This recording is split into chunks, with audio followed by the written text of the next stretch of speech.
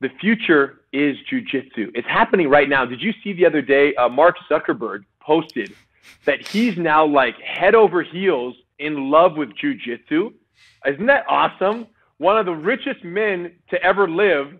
And this guy has all the resources in the world. And he was on Joe Rogan's podcast. And what did he say? He said, number one, this is the best sport. Number two, he said, I can't believe I didn't know about this sooner. Like, he is shocked that it was not brought into his life sooner. So the love that you have for it, the love that I have for it, the love that we spread to everyone that we talk to, it's like, yo, you got to do jiu-jitsu. It never reached Mark Zuckerberg until right now. And the reason I like to bring this up on a podcast where other people are listening is this. If the guy who has the more resources than most every person on the planet except for a small handful has fallen head over heels for jiu-jitsu, meaning this is his new passion that he's involving himself in and dedicating hours and hours to every day and every week. If this is true for Mark Zuckerberg, then jiu-jitsu is good enough for you. And who am I talking to? Every Paddy fan on the planet who's watching right now. Because Paddy, you have to understand, and you have to know this. You have fans who watch your fights, who cheer and get excited and jump up and scream at the television screen, and they watch you do a flying triangle. But when the show ends, in their heads, all they say to themselves is, Paddy's the man, but I never want to do what Paddy does. I never want to involve myself with the sport that Paddy is involved in. I'm just happy to cheer from the sidelines. So interestingly, like, one of my greatest roles in society and existences on this earth is that of getting people who are observers of jiu-jitsu from a distance to become practitioners of jiu-jitsu for themselves. That's like my greatest passion. So you'll see that we do these Gracie breakdowns, which are all over YouTube. And when there's a big blockbuster fight, you know, Conor was one of the big ones was Conor versus Khabib, right? When they fought and he choked him, and we did a breakdown and we put it on YouTube the next morning and we explain what happened in the fight. But we do it through a jiu-jitsu lens, Paddy, so that it's so easy for the average person to understand technically what happened. It's almost like we make a lesson out of the fight. Yeah. And we take away all the blood and the gore so that the student can go, wow, I don't want to do UFC, MMA. I don't want to do that thing.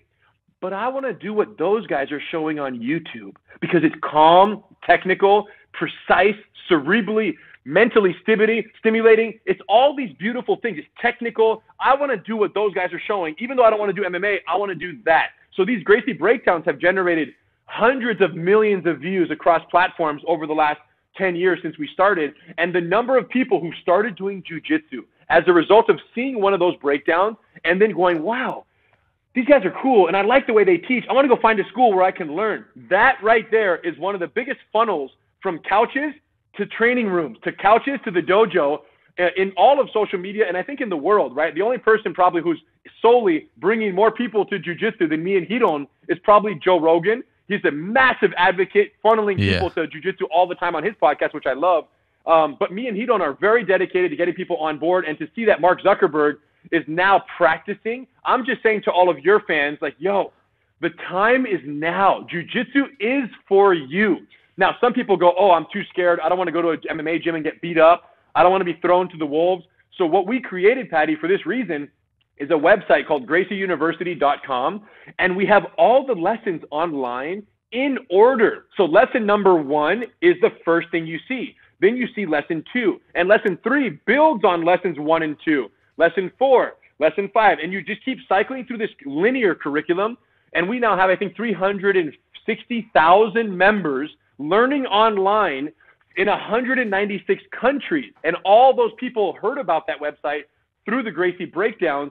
So now what happens is they learn online, they see a few lessons, they fall in love with it. A lot of times they're training in their living room with their brother, their mom, their sister, their son, whoever, and they're practicing these techniques. And then they go, all right, now I want to go find a gym where I can train with other training partners. And then they find a school on the website, right? We have a whole list of locations, and then they embark on the journey at the school. But what we've done is we've really lowered the entry barrier for someone to go try jiu-jitsu online, watch the lessons in order, fall in love with it, and then if you love what you see, then go find a school where you can continue your practice and train in a group setting, which is beneficial for everyone if they have that opportunity.